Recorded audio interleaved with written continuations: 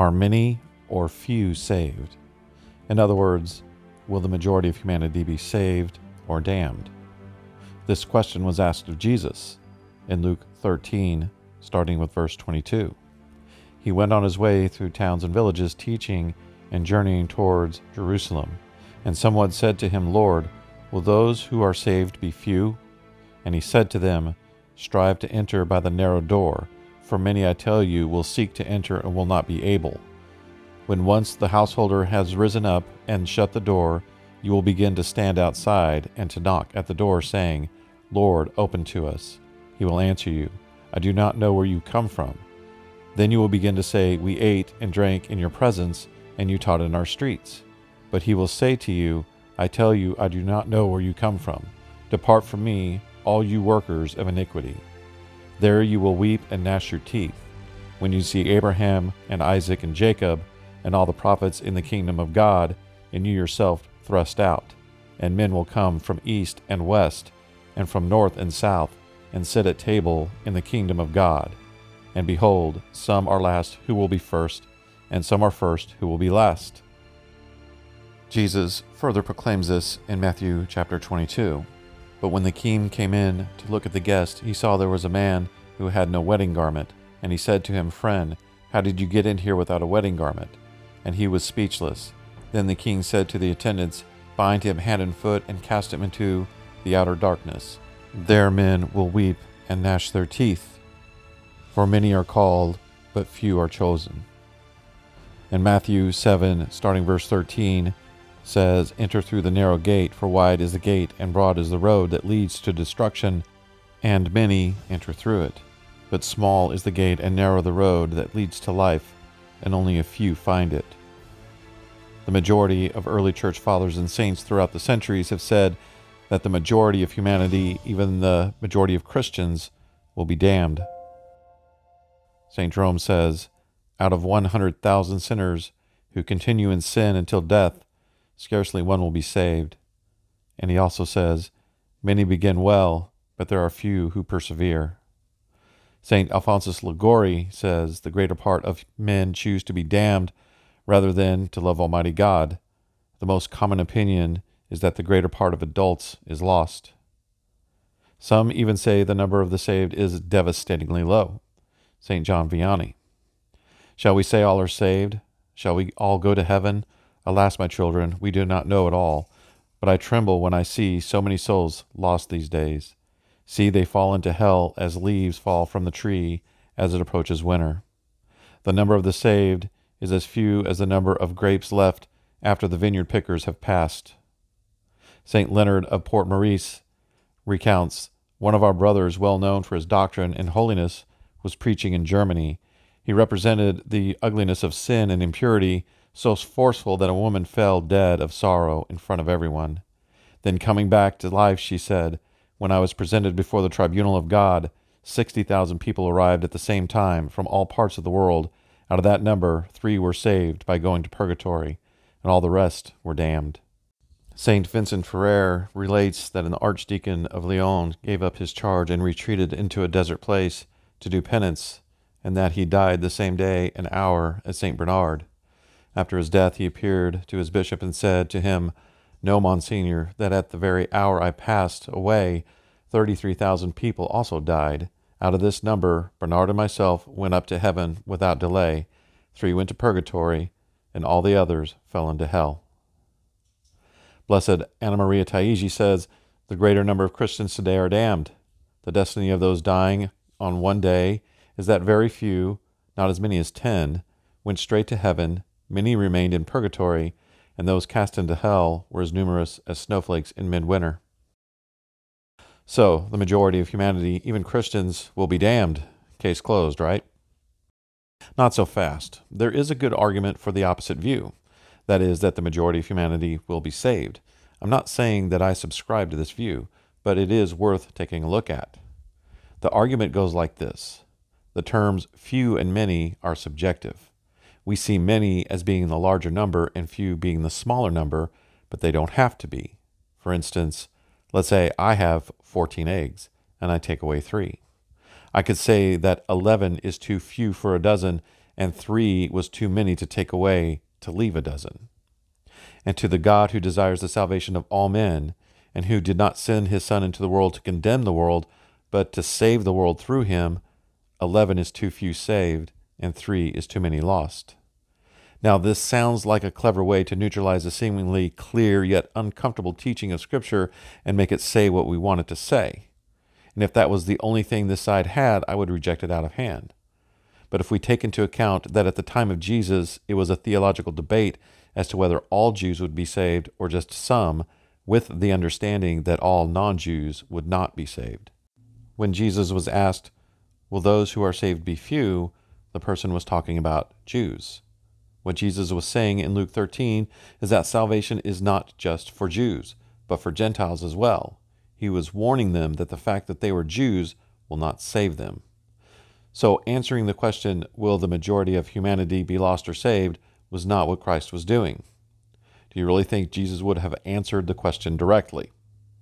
Revelation chapter 7 verse 9 says, "After this I looked, and behold, a great multitude, which no man could number, from every nation, from all tribes, and peoples and tongues, standing before the throne and before the Lamb, clothed in white robes, with palm branches in their hands." And what I find to be the most compelling argument is that in the parables, it's always half to more than half saved.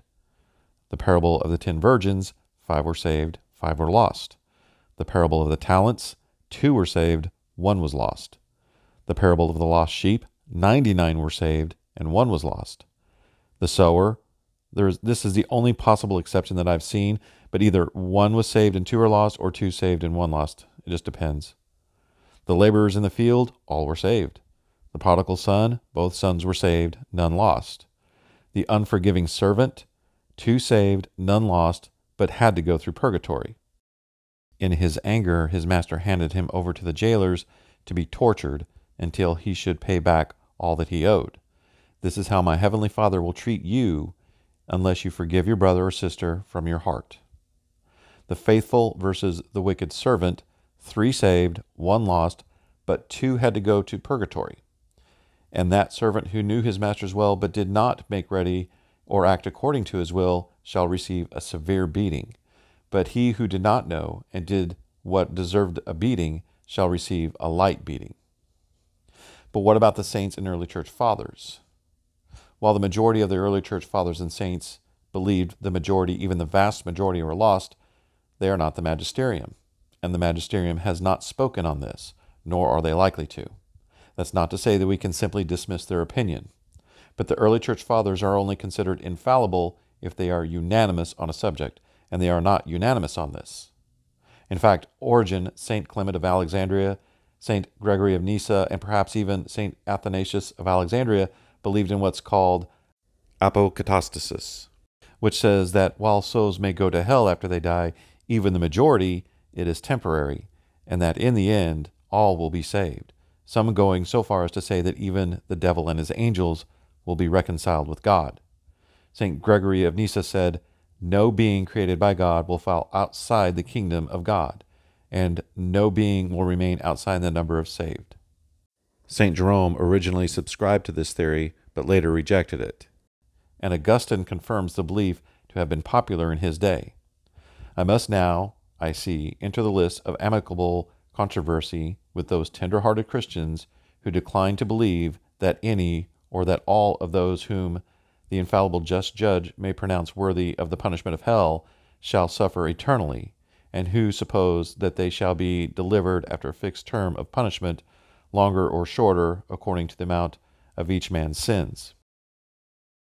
Now, this is a universalism, and it is condemned by the church, so it's not true.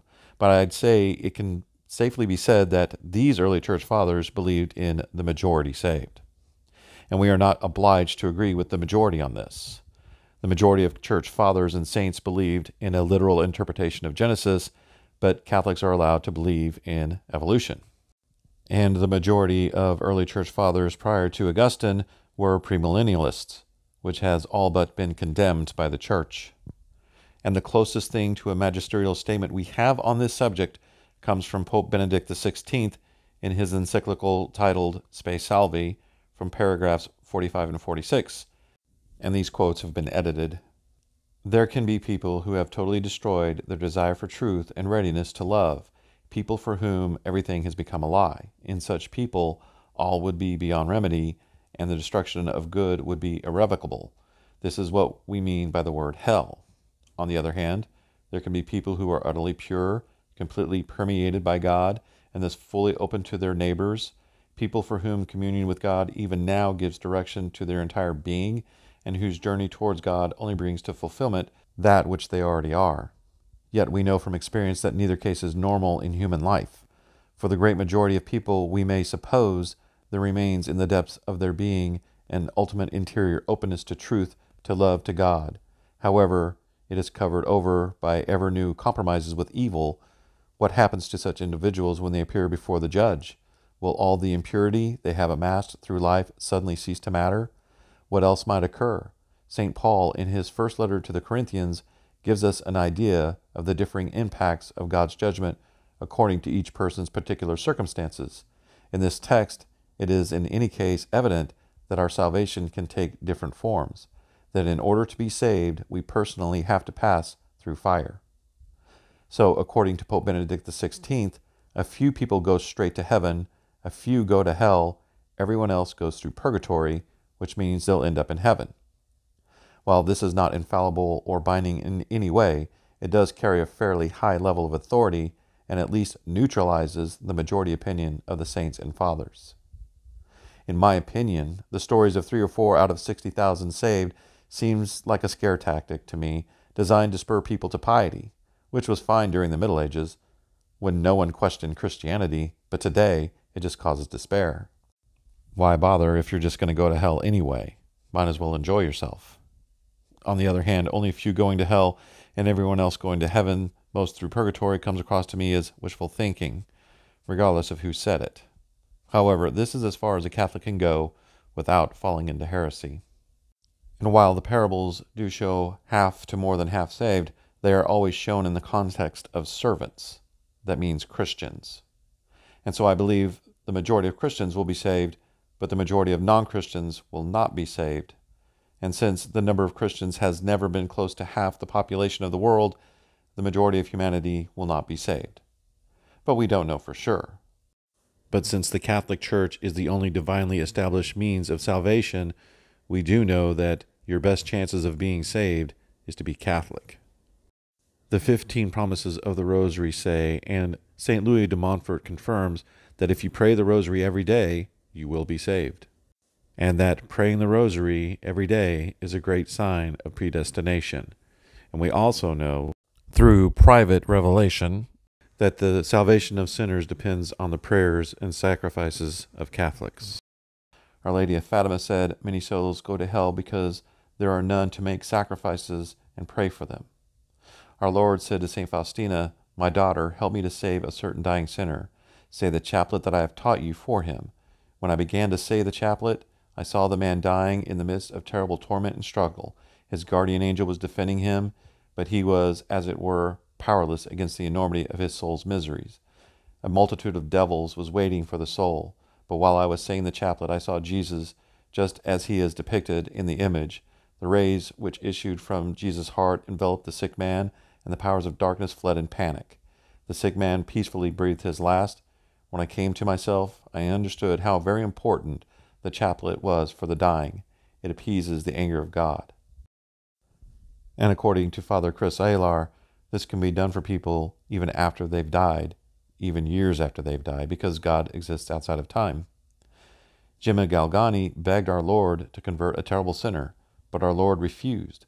Finally she said to him, "Well, I am a sinner. You yourself have told me so, and that a person worse than me you could not find. Yes, I confess it. I am the worst sinner, and I am unworthy that you should listen to me. But look, I present thee another advocate for my sinner. It is thine own mother who asks you to forgive him. See, oh, imagine saying no to thy mother. Surely you cannot say no to her. And now answer me, Jesus, tell me that you will save my sinner." And of course he did. God has left the question, are many or few saved, unanswered, and it is unanswered, regardless of what each side says. Because if we knew for sure that very few our number are saved, it would cause despair, and people would say, why bother, and just give up on being saved. If we knew for sure the majority were saved, it could cause us to be lax and perhaps miss salvation through neglect. We are to work out our salvation with fear and trembling, and pray for the salvation of those whom God has put around us. Because our prayers for them, even after they've died, can affect whether they go to heaven or to hell. There's a reason that you are the devout Catholic. There's a reason that you are the one who goes to Mass every Sunday and holy days of obligation, like we're supposed to, and perhaps even daily Mass. There's a reason that you are the one who prays the Rosary and goes to Eucharistic adoration, because you are called to pray and sacrifice for sinners so they'll be saved, especially for the ones who've hurt you. Christ never said it would be easy. He just said it would be worth it. Until my next video, God bless.